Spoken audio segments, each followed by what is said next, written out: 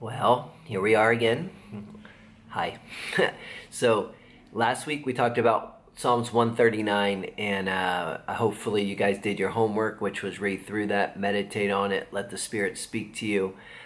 Today we're just going to piggyback off of that, and today I'm going to try to stick with the 5 B's. You know what the 5 B's are? Be brief, baby. Be brief. I like the 5 B's, especially when people testify at church, because we can all get long-winded at times, and I think it's good just to give the meat and not too many bones. So today, hopefully, we're going to drop a little meat. It's going to be quick. It's going to be important that you go and look up these scriptures that I'm talking about. So Psalms 139, you're fearfully and wonderfully made. Hallelujah, right? Come on, that never gets old. You're fearfully and you're wonderfully made. His thoughts outnumber the sand and the seashore towards you. Wow. Wow. You think God's thinking good things about you? So many good things. You know, one way to help you understand how good your theology of a good God is and how much he loves you, think about when God created Adam and they locked eyes for the first time ever. What do you think was on the facial expression of God? That can determine a lot how you think about God. Do you think he was stoic or just kind of like, oh, I tried? Or do you think he was just pumped, like stoked, just so excited that he created his son, Adam, the first man? And I just think God was head over heels, just beaming like the father was, like I was, like most dads were when they locked eyes with their kid for the first time. It's just a surreal feeling.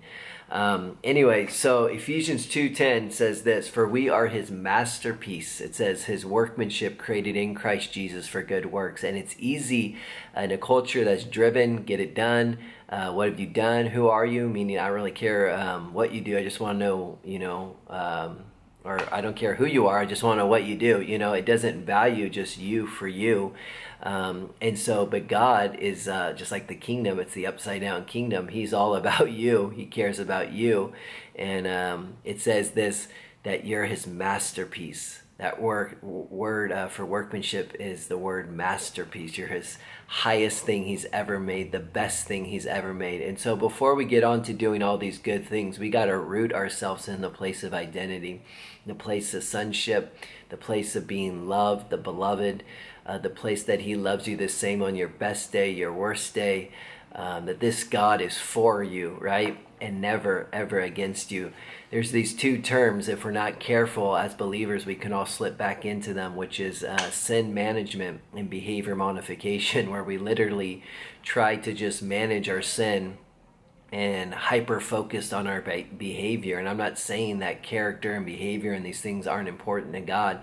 I'm just saying, if you think you're going to white-knuckle this thing, if you think you're just going to get so like, I'm going to change on your own strength and what you can do, good luck. Get back to me. Let me know how that went for you. Paul said, I put no confidence in the flesh. I can't do this. It's the grace of God that changes lives. Grace has a transforming power, a transforming work that literally changes us from the inside out, right? Hallelujah. This is the gospel, that God came to rescue us, save us, redeem us, transform us, that it's him working in us. It says both for his good pleasure. Work out your salvation with fear and trembling, for God is at work in you, both to will and to work for his good pleasure. So yes, we show up before God. Yes, we posture ourselves before heaven. Yes, we take thoughts captive to the obedience of Christ. But at the end of the day, one plants and other waters, but only God causes growth. It's only God who can grow us. It's only God who can change us. Listen to this, Hebrews 10:14. I've literally preached this out and offended people, so I'm sorry if I'm about to offend you, but this is the truth. This isn't even my sermon. This is the word of God. Hebrews 10:14. For by one sacrifice he made us perfect for all time, those who are being sanctified. Hello. For by one sacrifice, what Jesus did on the cross, made me perfect for all time, those who are being sanctified. So what am I saying today? You're perfect. See, I might have just offended you. You're perfect. That's what the word says. It says God didn't make a mistake. That when he raised you anew in Jesus, when he when he brought you out of death and into life, where he took you out of the kingdom and the dominion of darkness into the kingdom of his beloved Son, in whom he is well pleased. He didn't make a mistake. He made you perfect. Yeah, we're growing. Yeah, we're changing. But the truth of the matter is you got to establish that in your heart, that you're not a mistake, that God made you perfect, that he loves you, that you're chosen, that you're a new creation. This is the word. This is Hebrews 10:14. This is part of your homework, is to go read these verses and meditate on them and let God show you what he wants to reveal to you. But what I'm trying to say is some of us need to stop trying so hard to be a Christian, to be a believer. Some of us have been working so hard to even overcome sin in our life, when at the end of the day, if you want to get changed, look at Jesus.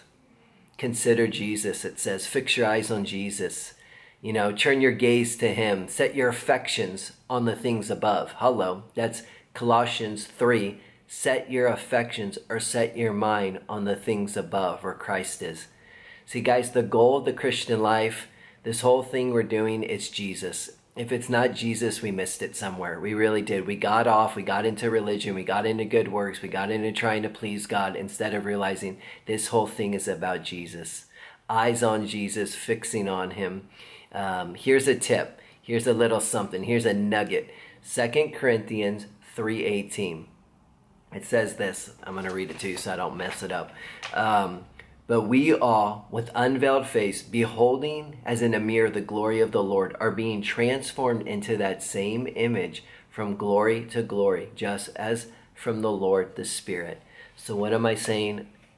Real simple. Beholding is becoming. The more we see him, the more we get transformed and get changed into his likeness, into his image. I mean, it's crazy.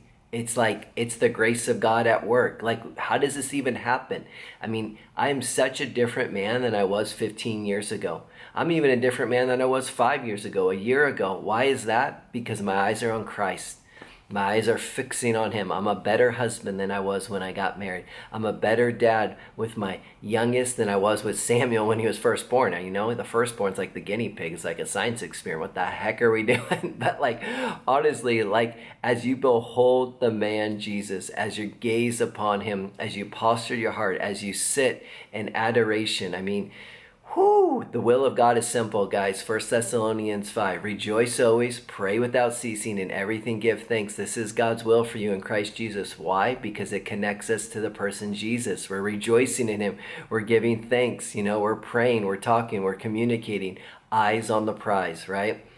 One of my favorite lines out of Hebrews, I already said it to you, I'm in with it. Consider Jesus. Consider Jesus. What does that mean to you today? I just leave you with that. What does that mean to consider Jesus?